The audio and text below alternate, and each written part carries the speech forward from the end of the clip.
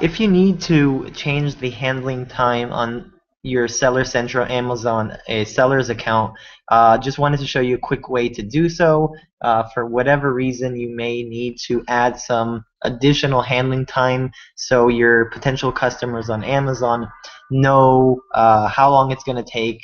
That they have everybody has the correct expectations. How long it's going to take to ship the product to them. Of course, you want the customer to know. You don't want to get bad points with Amazon, and everybody wants to know when the shipping. So just in case you need to change it, all you do is log into sellercentral.amazon.com, go to inventory, manage inventory, and then just choose your specific product, either a variation or a specific one, edit it, okay?